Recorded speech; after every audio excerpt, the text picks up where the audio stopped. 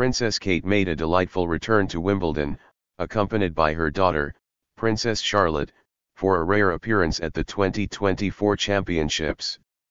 They were joined by Kate's younger sister, Pippa Middleton, making it a family affair. As they arrived, Princess Kate, wearing a stunning purple dress by Safar, and Charlotte made their way to center court after chatting with staff members. Charlotte, who is 9, is no stranger to Wimbledon, having attended last year's men's final with her brother, Prince George. Both children were seen cheering enthusiastically during the intense match between Carlos Alcaraz and Novak Djokovic, where Alcaraz ultimately claimed the trophy. Welcome to the Celebrity Talk Show.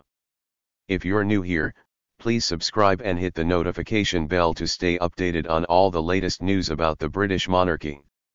At the event, Princess Charlotte and Prince George coordinated their outfits, with George donning a suit and tie, and Charlotte in a patterned dress. On the players' lawn, Princess Kate and Princess Charlotte met with female players and participants of the Wimbledon Work Programme, which supports young people from diverse backgrounds with roles at the championships. As patron of the All England Lawn Tennis and Croquet Club, Kate is expected to present the trophy to the winner of the men's singles final, continuing a tradition she has upheld since 2016. The women's singles final on July 12 saw Barbara Krejcikova triumph over Jasmine Paolini in a thrilling 3-set match, winning her second Grand Slam title. Krejcikova's victory made her the second Czech player in consecutive years to win the Venus Rosewater Dish, following Markéta Vondroušová's success the previous year. Despite her ongoing preventative chemotherapy, Princess Kate paid tribute to tennis star Andy Murray earlier in the tournament.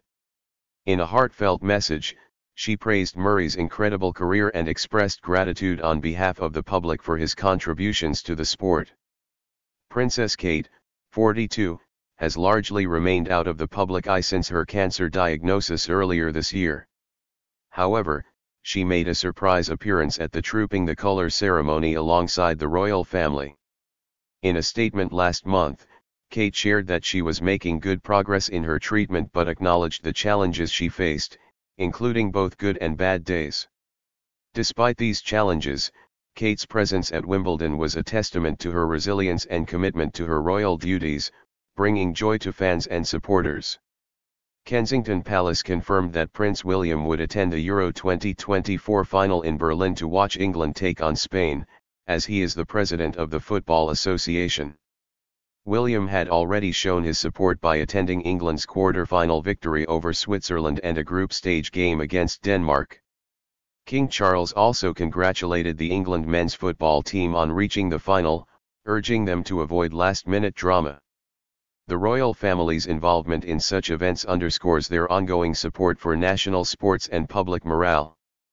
Princess Kate's anticipated return to Wimbledon for the men's singles final is highly awaited. As patron of the All England Lawn Tennis Club, she has been a regular figure at the event, handing out trophies to winners and offering consolation to the runners-up. Her genuine emotions and interactions, such as comforting Roger Federer after his loss to Novak Djokovic in 2019, showcase her warm and compassionate nature.